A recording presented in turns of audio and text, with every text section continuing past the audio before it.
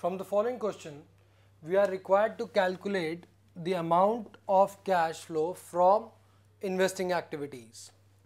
Now students, the machinery as on 31 March 2007 appeared at rupees 5 lakh, whereas as on 31st March 2008 the value appearing in the balance sheet is rupees 8 lakh. During the year the depreciation charged is rupees 50,000.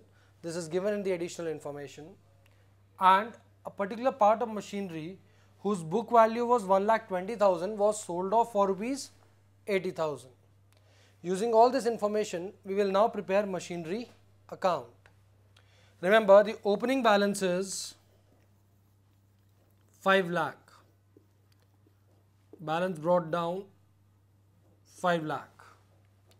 And the balance carried down is rupees 8 lakhs.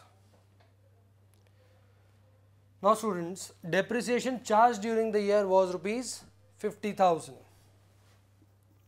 So by depreciation charged during the year,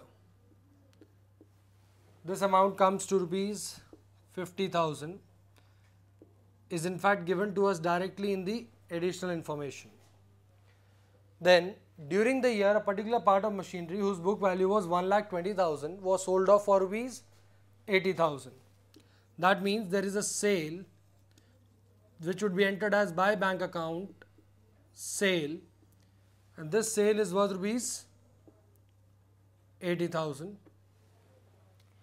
Out of 120, the sale value is just 80,000. That means there is a loss of rupees 40,000.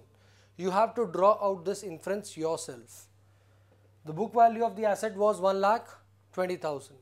So that means an asset worth rupees 1,20,000 has now been sold for just rupees 80,000. So there is a loss. Thus loss would be recorded here by profit and loss account.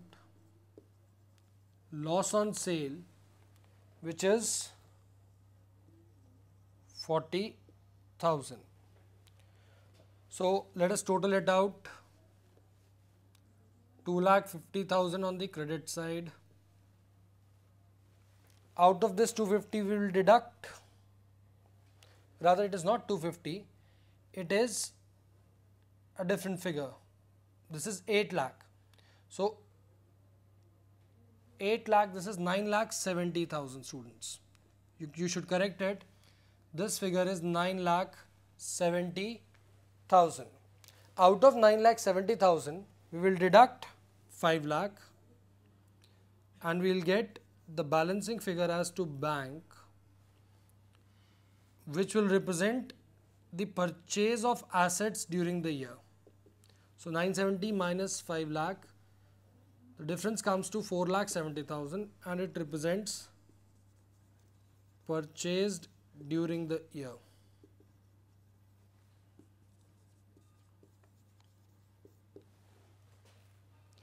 So now students, out of all these figures, this bank account, that is the amount purchased during the year, would be taken as outflow from investing activities.